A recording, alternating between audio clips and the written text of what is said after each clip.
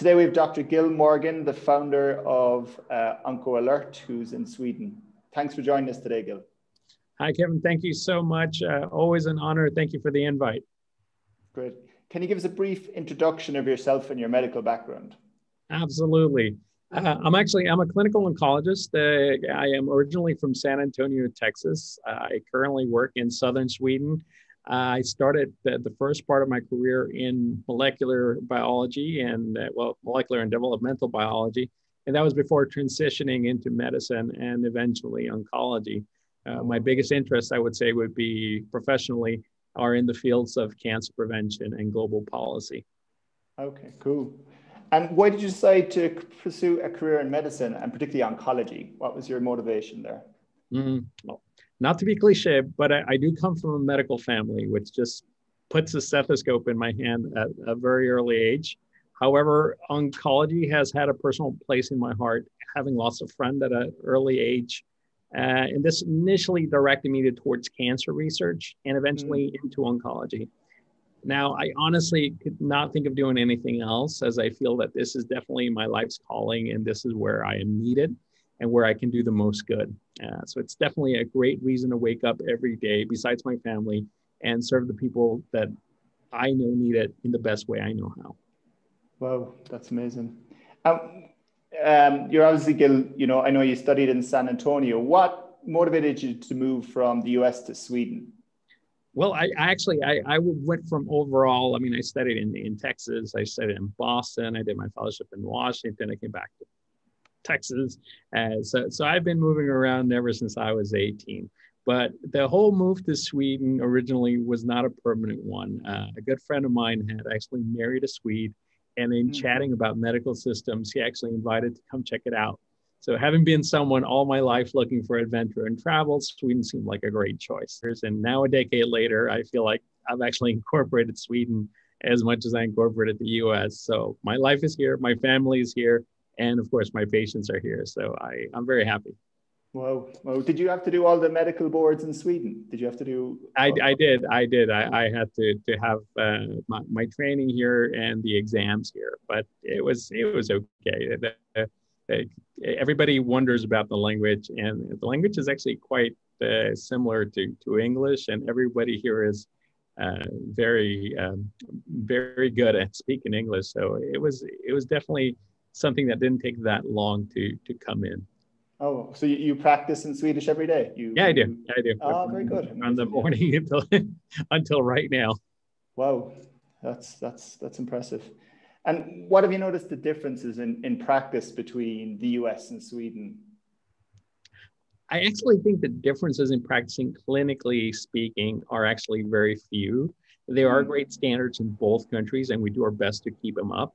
However, what I think is the biggest difference overall is on the impact the patients have. Being part of a social healthcare system, there is no health insurance to worry about, no co-pays, not having to think about my patients and how they're going to actually pay for the treatment.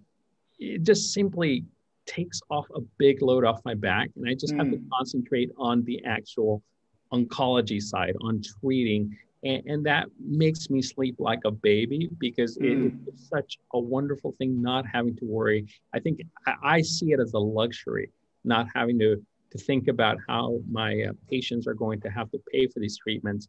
And when we see something, when we see a specific tumor, or when we think of a specific treatment, we don't think of, well, what is this costing? How is the patient going to pay for it? We just recommend it and it's given. And I think that is the biggest luxury any doctor can have. I bet, yeah, I bet. And are most of the same drugs approved in Sweden as they are in the US or anywhere else in the world? The majority are. And if not, as you know, we have the FDA and the EMA are, they don't necessarily come out at the same time, and it might take some months. But for the most part, I think we all use the same drugs, and oftentimes it's a basis of the actual what that country can afford. In Sweden, I must say, really invests in that. So it feels really good to be able to provide or at least recommend these drugs as if I would if I was in the U.S. Wow, that's great. That's brilliant. And just to speak a little bit about OncoAlert, do you want to give a brief introduction to OncoAlert and then tell us a little bit about what led you to start it? Yeah, absolutely. Well, OncoAlert is actually a network of, originally started off as a network of oncologists, and it started off with 15 oncologists, and these were friends of mine. These are friends that I have through social media that I knew were versed in social media. I had just started maybe a year or two beforehand. And what I wanted to do is I just wanted to have a little network that was going to be able to promote oncology. What OncoAlert has evolved into now is a faculty of over 150 medical oncologists, radiation oncologists, surgical oncologists, patient advocates, oncology nurses, and cancer scientists. Even got a couple of pathologists in there. And what we do is, we always say we're fighting cancer through social media, which sounds very cliche, but what we're doing is we're promoting oncology information. We're making sure that we're amplifying and that we're making this information reach as far as possible. Now, on top of that, we actually have new mandates, whereas in the beginning, we were thinking about just the education. Now we're thinking about the amplification of the voices of our patient advocates, helping fight racial inequities, which is something that the pandemic has definitely highlighted, and we definitely believe in it, and it's something that we need to be proactive about. And of course, highlighting and helping erase global disparities. Now, when I say global disparities, this can be from our colleagues in low and middle income countries that maybe do not have the same resources that we do as oncologists, and even in their training. And then to the point of being in these low and middle income countries, the resources that they have and the availability they have for these drugs. So those are mandates that we have adopted over time. And it's something that OncoAlert continues to strive for.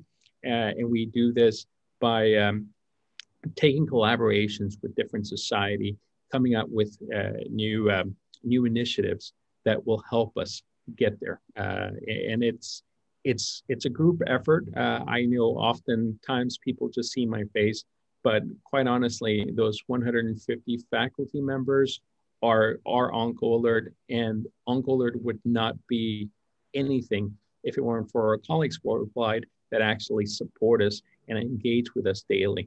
So I think they're the reason that OncoAlert exists.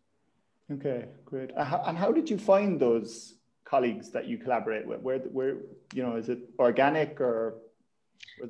Well, these are all my friends. They're my friends in social media. And it's funny, I was given a presentation yesterday and telling people, it's just like, well, these are actually real connections that you're making in social media, because you have to realize you're speaking to some of these people more than your own family. So naturally, you're going to have some relationship develop. The people I interact daily. So I know that if I invite someone to the network, I know that they're a good fit. Obviously, if I'm going to invite them, I must know them very well, because I have to make sure that this is a person that is going to, if they're going to say if we're going to say this person is OncoAlert, then we have to trust things that person normally says. Now that doesn't really come overnight. I don't go on instinct. Normally there is a procedure. In order to invite new faculty, their account is actually followed 2 to 3 months to make sure that their materials that they're promoting, the voice that they're putting out, their interaction with patients and colleagues is along the lines of OncoAlert. And of course, their values. We need their values to be right in line. If we are a network that is very based on our values, we have to make sure that the people that we invite to form part of our faculty have those same values. And it has happened where I start, and then of course I don't follow through because I don't feel that person or persons would be a good fit for the network. And the reason I do that is not because I want to be exclusive. It's the opposite. I want to be as inclusive as possible, but I do have to worry about what we believe in, and the people that are coming in, if they're going to represent the network, they have to believe in the same thing. And our beliefs are our not strength is really focus on our patients, make sure that we're amplifying them, and making sure that we want to help others and not just put the focus on ourselves. So that is the main thing with OncoAlert, is that we are not trying to highlight ourselves. We want to make sure that we give the rest of our colleagues worldwide a reason to, or a way to highlight any research that they think is actually needs to be highlighted, that needs to be shared with the rest of our colleagues worldwide. Okay, great, brilliant. And what do you think the secret of its success is? It's done so well, you know. It's 10,000 followers more. Yeah, well, you know, I think the secret is that there is no secret. Is that it's like I said in the beginning, we're all OncoAlert, and like the first thing I do in any sort of interview or presentation is give a shout out to all of our colleagues out there that actually engage with us, because this happens because of them. We're doing it for them. We are colleagues. None of this this is not an actual institution or a charity or a nonprofit. We're just colleagues that are coming up with this.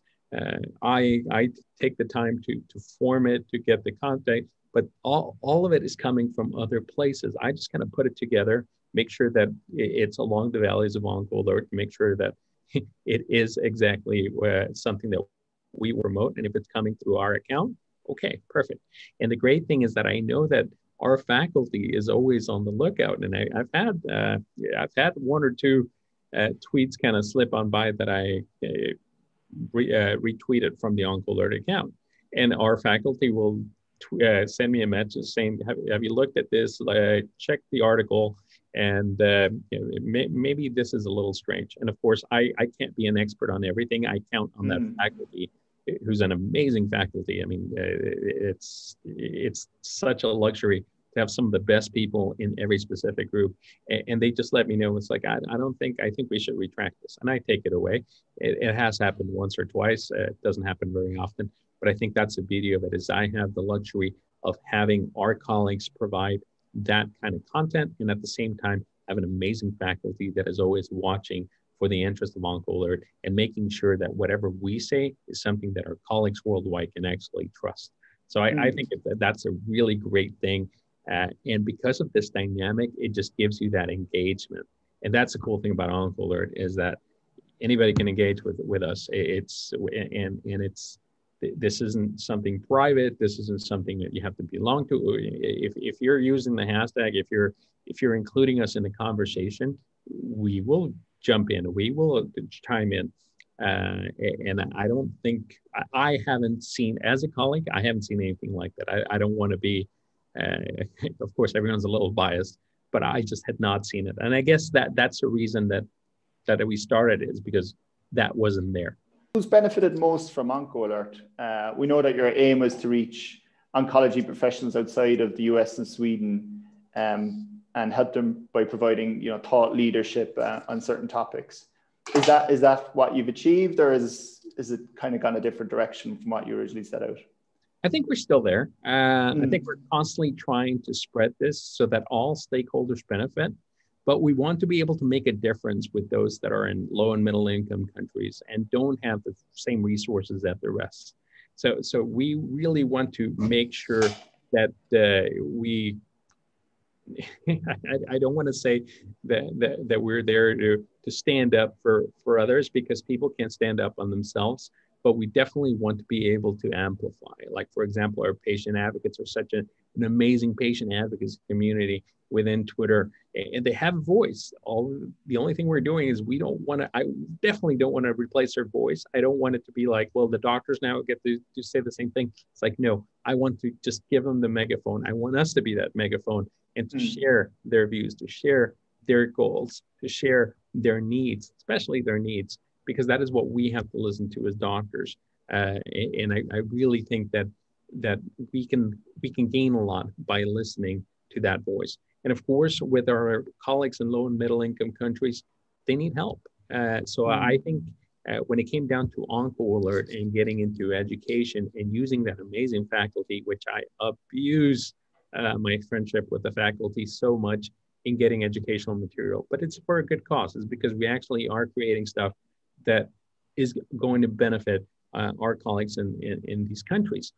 We actually came up with an initiative that is actually ongoing right now, and we are teaming up with national oncology societies in low and middle income countries, and it's under the umbrella of OncoAlert, and they're the ones that are actually helping us in establishing some of our educational content for the OncoAlert colloquium, because everybody knows that these specific countries have different needs than in the rest. It's not the same as in the US or in Sweden.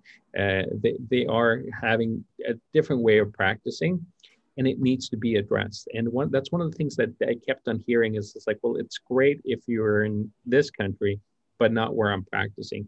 And that was resonating. So what we did is we are taking that voice and giving it to our faculty so that our faculty knows that this is what we need to focus on, because this is what is needed in that specific region, instead of just forgetting about those problems and just continuing with a normal lecture that we normally would have on these novel therapies, but also coming back to the things that can actually be useful to our colleagues in these countries. So okay. I think it's a really cool way of helping a lot of people that can definitely help themselves. But of course, everybody can use a little helping hand every once in a while. And I think that's what we're trying to do. Sure, great. Could you give me an example of, one of the types of projects you've done for lower middle income countries, if possible, just out of curiosity? Well, this is what the one that we have. Right now, it's focusing on education. And that is having a representative from one of these national societies. We'll come out with the official. We haven't come out with the actual project there out in the open, because I've been recruiting the actual societies that are working, and there is actually one bigger European society. It was a European oncology society in a specific country that is helping us as far as a mentorship role. And then we're having other small societies from low and middle income countries. The majority right now are in Asia. What they're doing is that we're getting together, we're coming up with kind of a think tank on each specific tumor group as far as what kind of material is needed, for educational material that is needed that could be incorporated into our OncoAlert colloquium. Now, we're starting small. I like always thinking small, and then if something works, you can expand on that. So we're doing it on our colloquium because it's ours. So we don't have to ask permission, and it's an end of the year wrap up. So I think it's a perfect opportunity.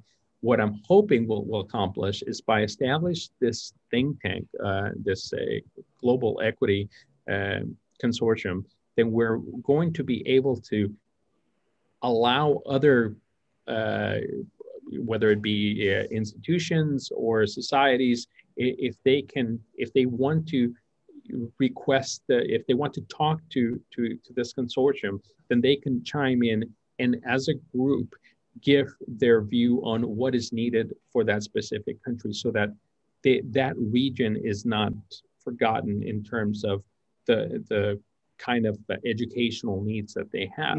So this is something that we're starting off for the colloquium, but of course this is not meant to be a selfish thing so that OncoAlert can benefit by having somebody who gives us tips on the colloquium, but really more of unifying these national oncology societies in these low and middle income countries, so that they can start forming that think tank. Of course, it's under the umbrella of OncoAlert because we have to have something being the umbrella. And then after that, it's something where if they want to go ahead and consult or form a consulting consortium for other societies or institutions. And then what I was hoping for is that it would be something that they would start collaborating with each other and be able to either do research, to put in for papers, abstracts, just come up with their own projects, so that it would just be a nice way to collaborate, which is something that I've seen with OncoAlert within our own network. within our junior faculty that they've gotten together and they come up with projects, and then we get some of our senior faculty to chime in, and all of a sudden you have this perfect mentor-mentee relationship, and then OncoAlert does its best to power it, and then we're able to submit something for whether it be for an annual congress or for publication. So I think, having seen that, I think it's very possible.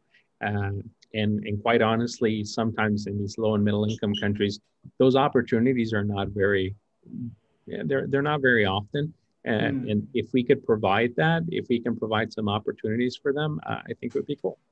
Yeah, definitely. It sounds like a really, really, really cool initiative. So why do you focus more on Twitter than other social media platforms?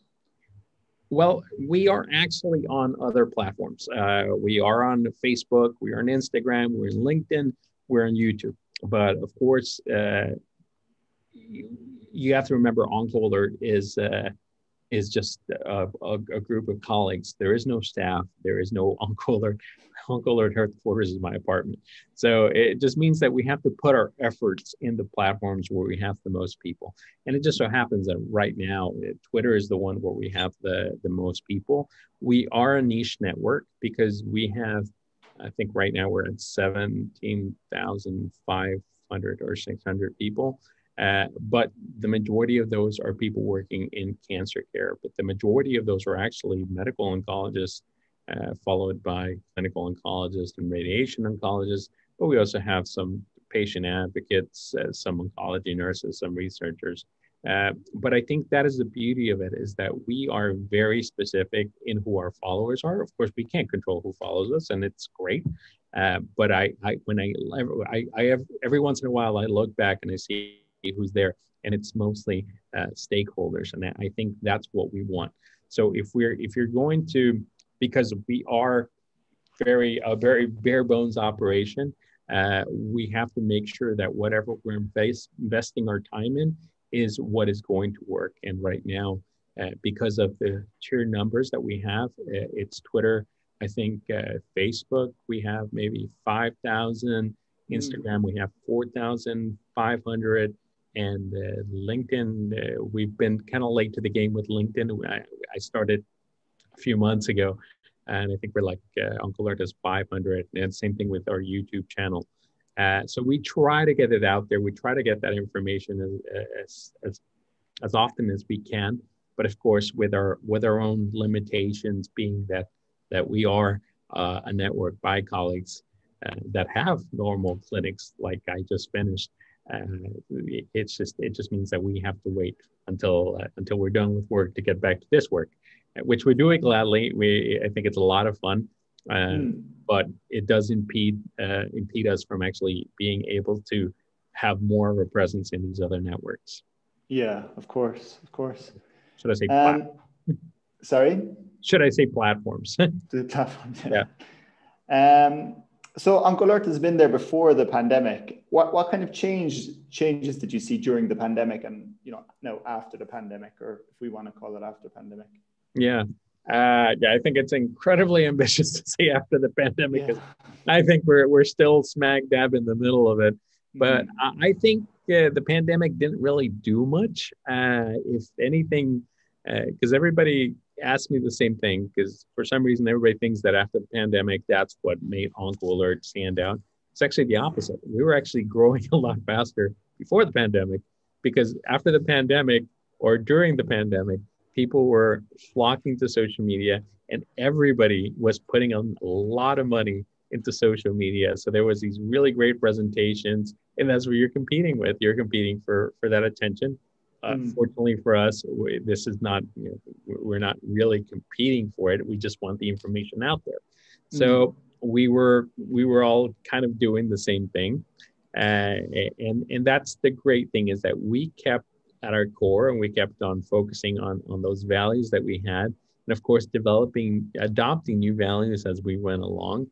And I actually think that the one thing that we were able to do is to learn the importance of flexibility, to learn that you can't be rigid. You can't just say, well, I'm going to do this and this is how I'm going to do it. You have to listen to the people and you have to listen to what they need. I don't know if you remember, but like in March of last year, we had the OncoAlert roundtable, the first one we had, which was with our colleagues from Italy. And I think that one had like 23,000 views within 24 hours, which is amazing. I mean, we've never had anything like that afterwards. But that's because we were answering, we're answering the call for information, because that's what our colleagues needed worldwide. Nobody knew anything about this.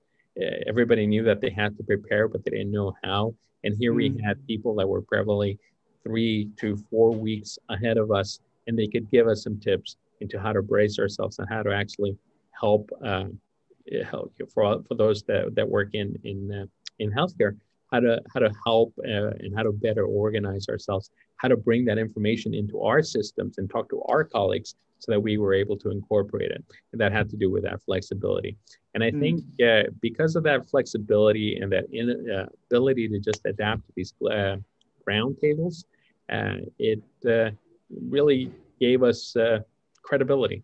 And that made a lot of people start, it didn't make them, but it allowed for a lot of people to start trusting us, and they knew that, okay, well, they're doing this out of as a reactionary measure for something that is happening at the moment.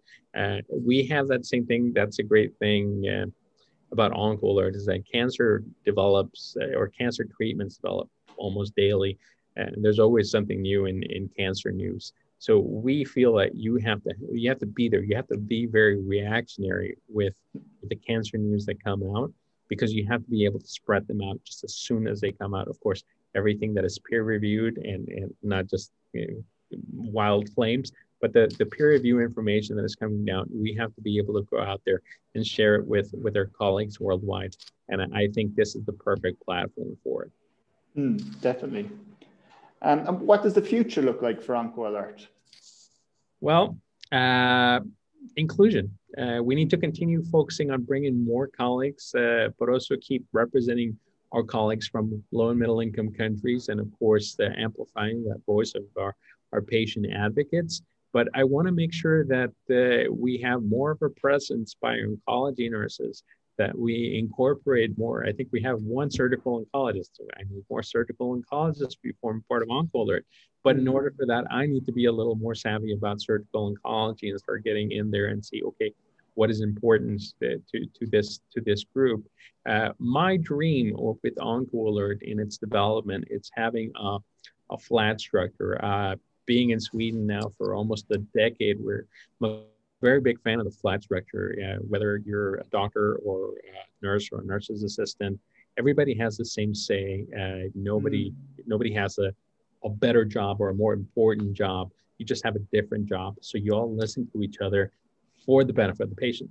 So it's the exact same thing that I want to be able to do here, but with a sort of open dialogue, to be able to have our patient advocates, our oncology nurses, our medical oncologists be in that same conversation, be able to have this dialogue and to be able to share this information without actually having to think of, what does this person do for a living? What is this person's title? Just being as inclusive as we possibly could. I think that would make me the happiest guy in the world. Great, brilliant. The fact that new drugs are coming out, I mean, not daily, but at least every week, new targets, new techniques that we're using, whether it be liquid biopsies or CRISPR, it's exciting, it's cool. And if you're a geeky nerd like me, you just think this is like the bee's knees. So if I had to boil it down to one thing, I think we're living in the decade of targeted therapies. So I think this is the one thing that is just going to explode in the next 2 years. So I'm just bracing myself because, I mean, we have all these targets that are just, I mean, because of the wonderful technology that is coming out, we're just finding all these targets. Now, I can just imagine what it's going to be like finding drugs to actually treat these targets. It's going to be amazing. So I have a lot of hope for this, and I think we'll get there, and it will make a big difference, hopefully, for the people that are actually affected with cancer. Yeah. What about CRISPR? I know a lot of people have a lot of interest in CRISPR. It gets a lot of media coverage. Absolutely. Absolutely. CRISPR is right there.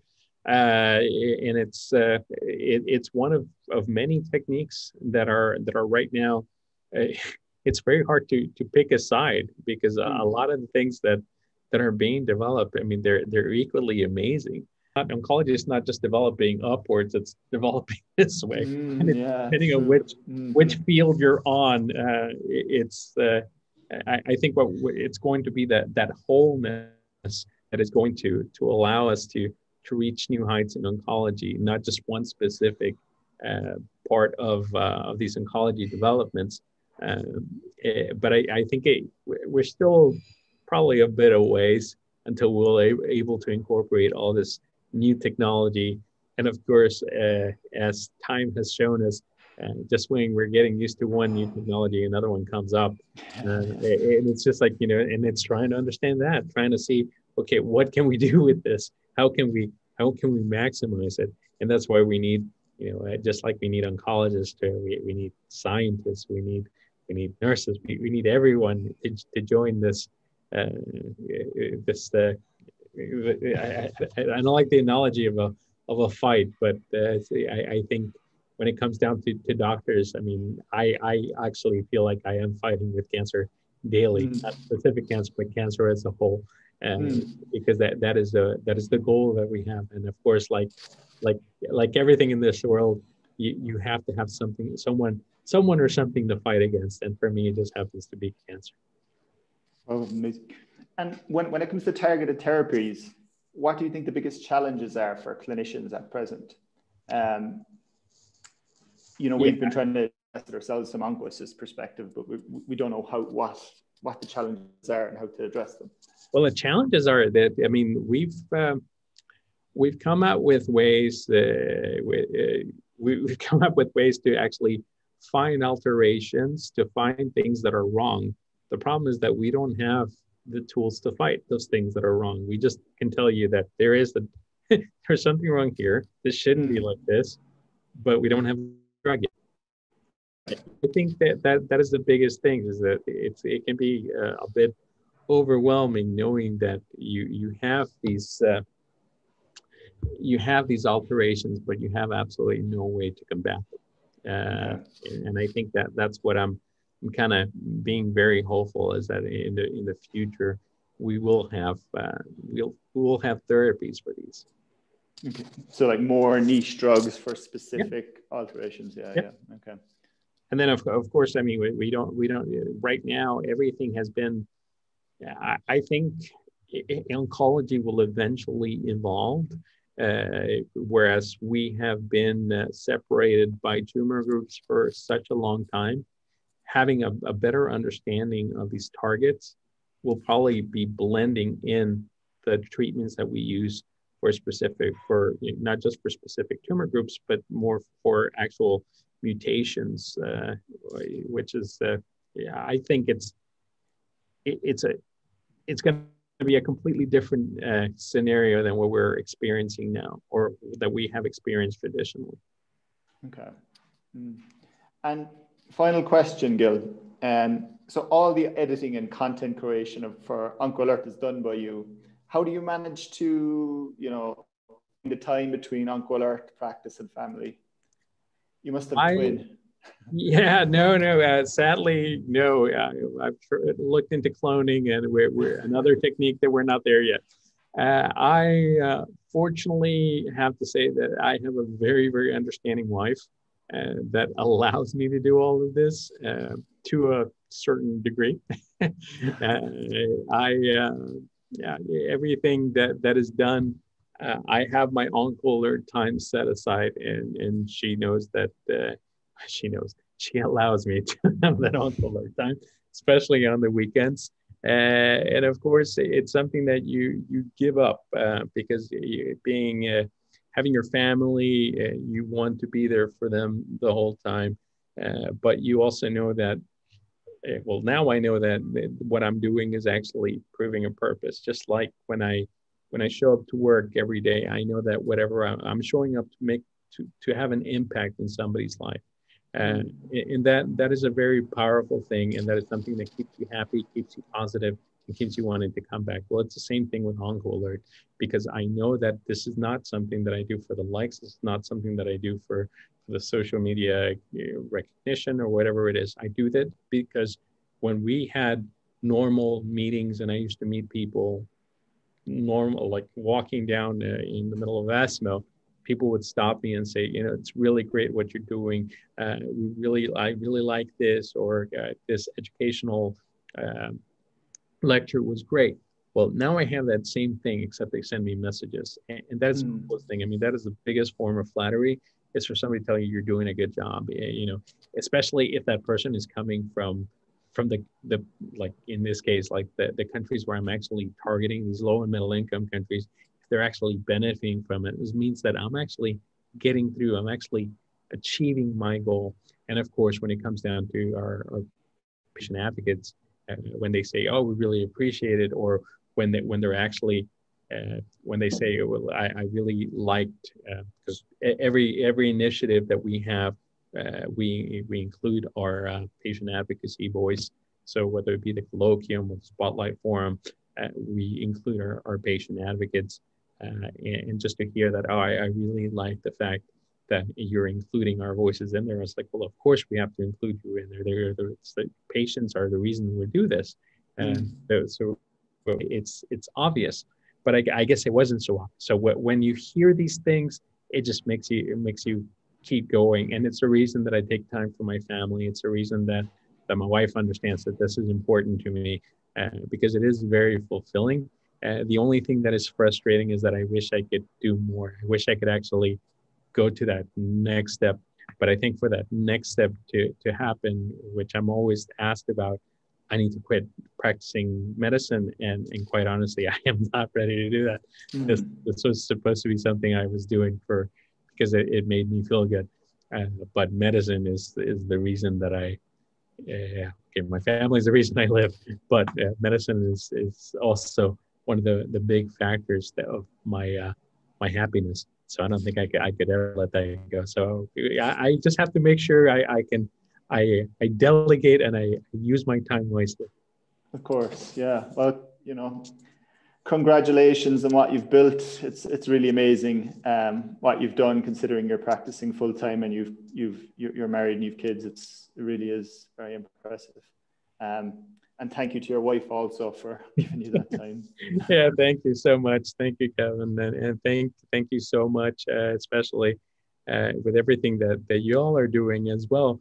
Because I know that a lot of the people that I'm actually trying to reach, they use your app a lot, and they tell me that this is something that's because they'll run into some of our videos in the app, and they'll tell us, oh yes, I didn't know that you were there. Yes, no, we use this app daily. It's like, oh, okay, well, that's great. So okay. I think it's a wonderful way of helping people, and of course helping the people that need it the most.